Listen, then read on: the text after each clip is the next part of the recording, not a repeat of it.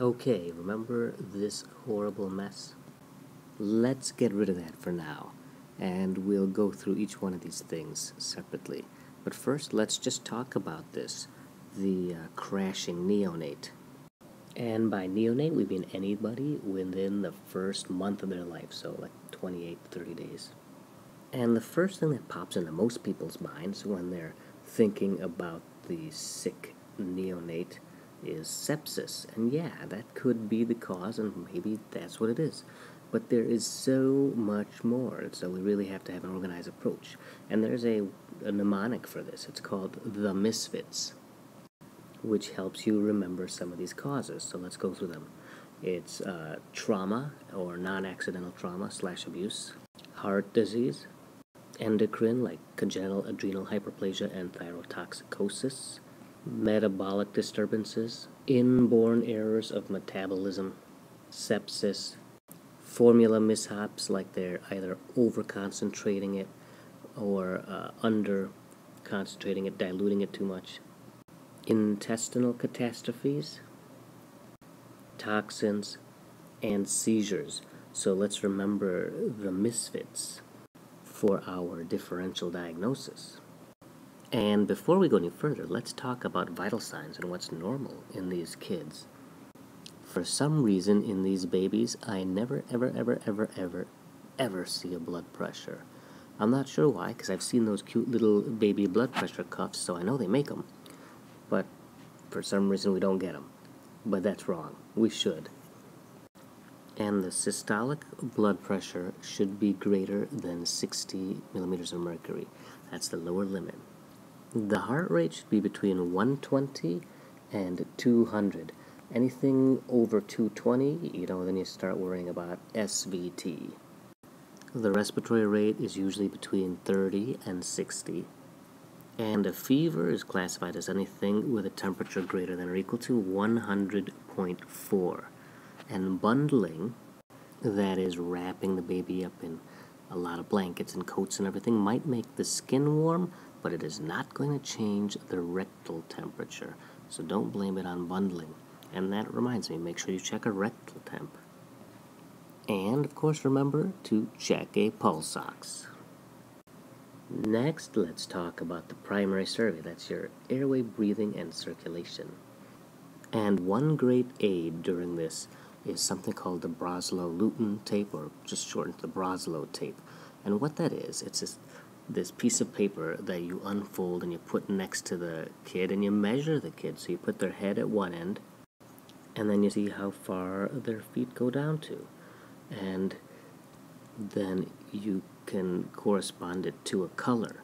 Now, the way this works is, at least in babies now, their length corresponds pretty well to their weight. And so if a kid is this long, chances are they weigh a certain amount. Thanks to McDonald's and Cheetos and other stuff like that, this doesn't apply so well to older kids now because they're just a lot chubbier. But rather than guessing their weight, you can measure the neonate against this tape. And so in this case, it's purple.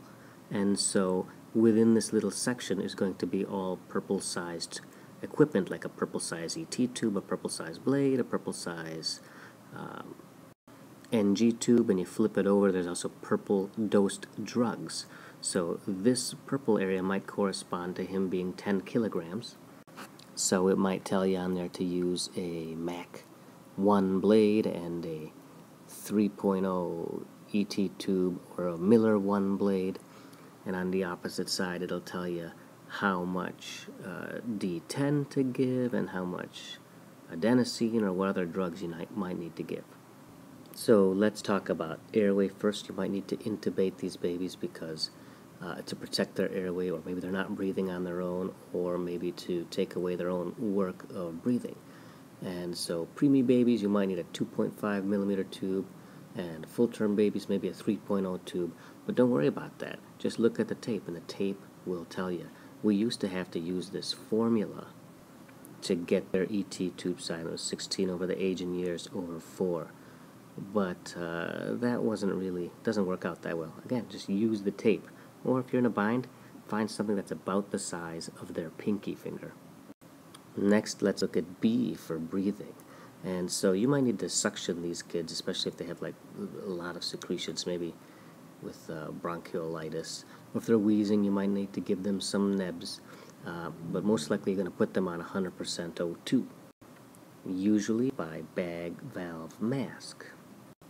This should improve their saturations, but those cyanotic heart diseases, they really won't respond to that, so that's something to keep an eye out for.